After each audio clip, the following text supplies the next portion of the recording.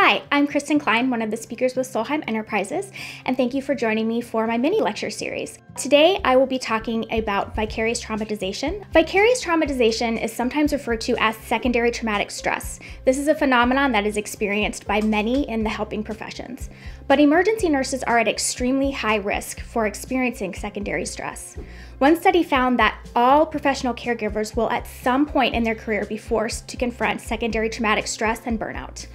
Secondary traumatic stress is similar to PTSD, except it results from cumulative exposure to crisis and trauma experienced by others, and is often referred to as the cost of caring. The situations that trigger this response in caregivers include death and end-of-life care, patient and family aggression, lateral violence in the workplace, massive injuries and significant bleeding, constant pain and suffering, inadequate staffing levels, moral distress from being unable to give the care that we feel we should be able to deliver, guilt because we don't feel the way we should about traumatic events, and unresolved personal trauma and transference. Secondary traumatic stress has an enormous personal cost for caregivers, and many of us do not realize that our coping mechanisms are a direct result of vicarious traumatization.